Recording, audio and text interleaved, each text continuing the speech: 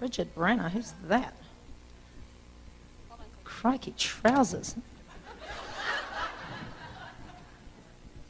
So you're going to play Renee O'Connor, and I'm going to play no one.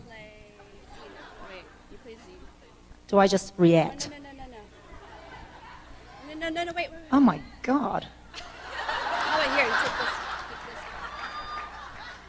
Okay, all right. I'll go there. Let's alternate. Oh, really? We do that? Okay. I'll never forget the moment I first saw you. I couldn't breathe. I couldn't speak. There was this fire. This is your cue to go. Would you just read it straight? Yeah. Don't read it flat. Stop emoting. There was this fire racing up and down my spine. I knew my life would be changed forever. You walked into my village and you let me travel the world with you, Xena. You taught me that everything happens for a reason. When you get the chance, you take it. If it changes your life, you let it. You taught me to embrace my darkness along with my light. You taught me to risk, to dream, to make mistakes, to dance on tables. Oh, no, you knew how to do that already. I know, I practiced that before I met you. Most of all, Xena, you taught me to be who I am and to tell the truth about myself no matter what the cost. You know, that's why I know we're more than just characters on a show.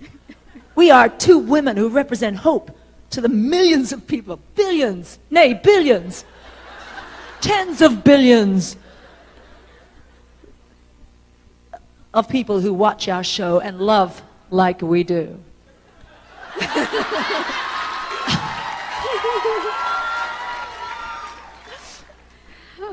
Our final battle isn't against warlords in Japan. Our final battle is for love.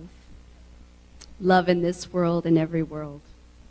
Hey, you're my soulmate. Sometimes I think a soulmate is someone who will make you the best you that you can possibly be.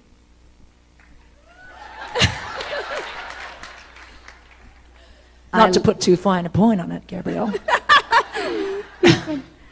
I love you, Xena. I'm in love with you, Xena. Shh, Come they back, can hear don't you. Cry. No PDAs, no PDAs. After all these years, every time I see you, I still stop breathing for a second.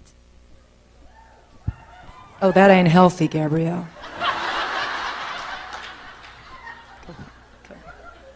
I want to spend the rest of my life with you, Xena, until we are very old and very gray. Xena, will you marry me?